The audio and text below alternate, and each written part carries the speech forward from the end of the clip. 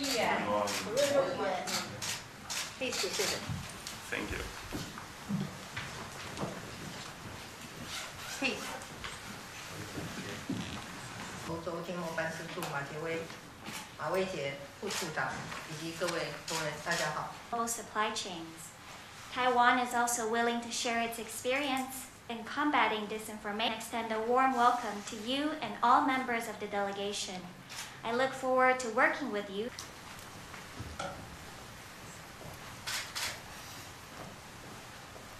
Pleasure and a real honor to be here today and meet with you. As you have mentioned, it is the first official visit from a delegation of the European Parliament to Taiwan.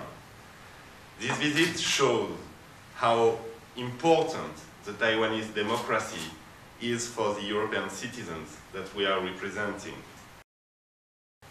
For the last 30 years, you have made history. Taiwan is today the most vivid, the most robust, and the most enlightening democracy in this region. And we came here with a very simple, very clear message. You are not alone. Europe is standing with you, by you, in the defense of freedom and the defense of rule of law and human dignity. We came here with a delegation representing various political groups. We have very strong differences between us, but we are all of us here united in the support for Taiwanese democracy. And we came here to start this agenda of most senior relations. It is high time for the European Union to step up its cooperation with Taiwan.